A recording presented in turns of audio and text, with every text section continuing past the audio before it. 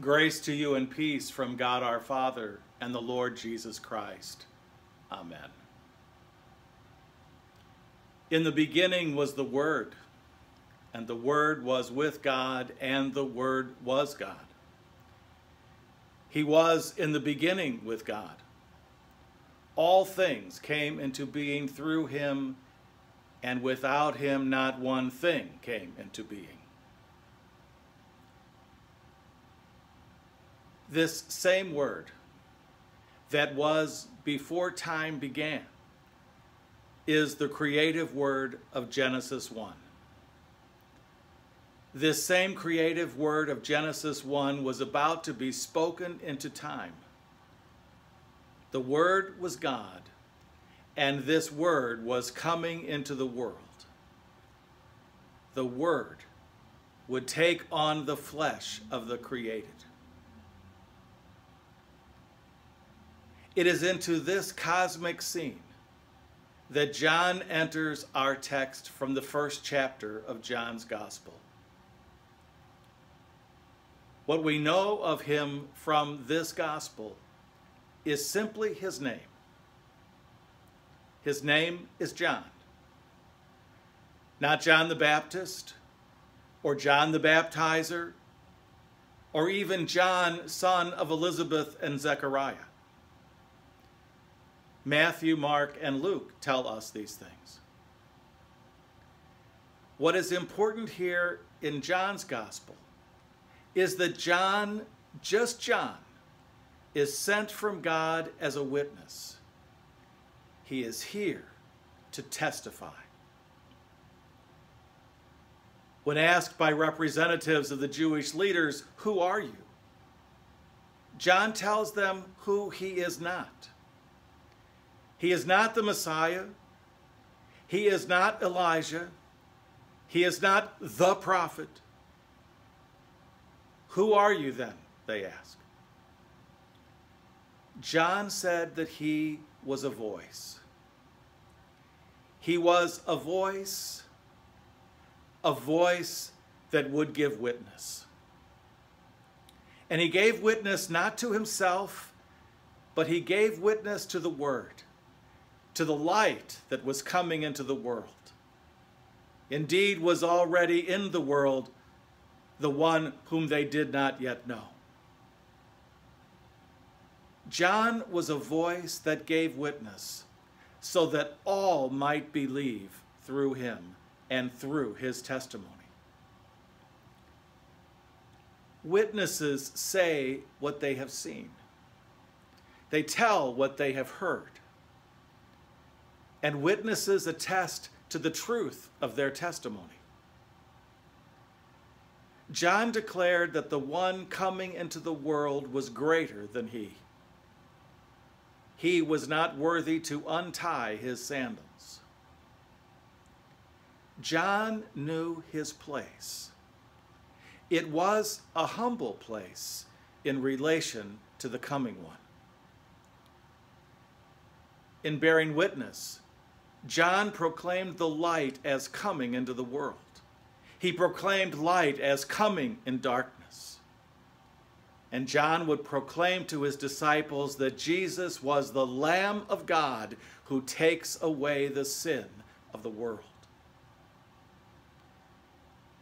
John would tell his disciples to no longer follow him, but to follow this light that had come into the world. John knew that he must decrease, while Jesus must increase. For in Jesus, the light of God would scatter the darkness of this world. Jesus would bring an end to darkness and the shadow of death.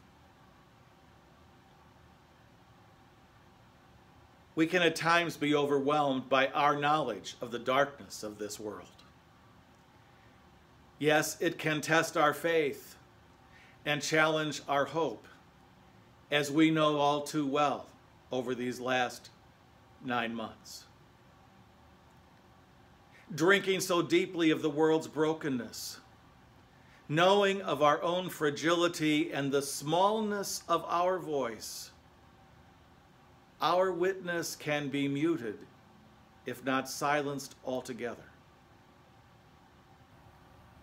It is in this time of Advent, as we primarily look to Christ's return in glory, that we remember once again that the Word became flesh and dwelt among us, and that this Word was sent to the world as God had promised, and as we had longed and hoped. And we now must understand that this light and life is with us still. As God was faithful in the past by sending his Son, so God's Son would return, fulfilling God's promises as he ushers in the fullness of the kingdom. It is in the fulfillment of God's promises that we rejoice, even in the face of the world's darkness, even in times of uncertainty, doubt, and fear.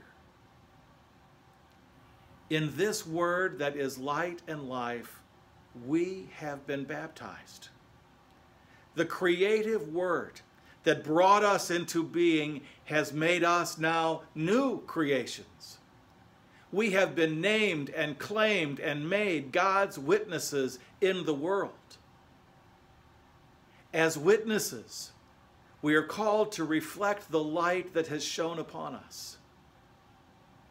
Together with John, we are not the light, but we testify to the light. We are not the world's Savior, but we bear witness to its one and only Savior. We are to bear witness. With John, we are to be a voice that testifies to the truth, to what we have seen and heard, to what we know, to the one we know. And we have firsthand experience of this Holy One whom we share. Jesus, who is light and life, has come to us, touched us, washed us in holy baptism. He has forgiven and freed us. Jesus knows us, all about us, and yes, we know him. We have been fed and nourished by him. We have feasted at his table. In holy intimacy, we have tasted his flesh and drank his blood. He is not only with us, but resides within us. And having received him, we take him to the world. We point to him and what he has done for us. As we take Jesus to the world, we do so humbly, inviting others into relationship with him. We do not threaten, believe, or perish, but we invite, come and see. Come and see the one we love and the one who loves us. Our call is to give witness, to testify to the one we know and in whom we place our trust. And John made the way for Christ's coming. And as did he, so we must continually allow God to make ever more deeper inroads in us, so that God can more and more use us to bring his light and love to a waiting world in desperate need. The roots of our faith must go deeper, so that the branches of the tree of faithfulness might spread wider. Our call is to go deeper in the knowledge of our faith as we read and study the scriptures and the applications found in our catechism. We are called to go deeper into our love relationship with God through times of prayer and reflection. Our prayers must move beyond our laundry list of needs and persons to words of love and praise, and ultimately to moments of silence as we allow God to speak to us in the quiet of our hearts. In our personal prayer, do not say amen too soon, but allow God some moments of silence to speak to us and guide us in the quiet of our hearts. We enter into these faith practices so that we have something cherished and true deep within us, so that we have someone to share with the world as we bear witness to the Word made flesh, who is the light and life of the world, and who loves us and loves the world with an everlasting love. We give witness to the one who is ever faithful. We give witness to the one we love and who loves us.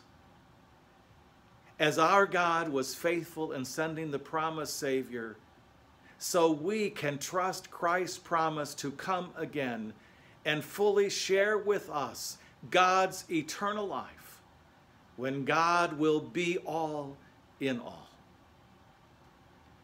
It is this one that we share with the world. It is this one's promises in which we rejoice, even in the midst of darkness, uncertainty, and fear. It is in this one that we place our trust and find our hope and our peace. Amen.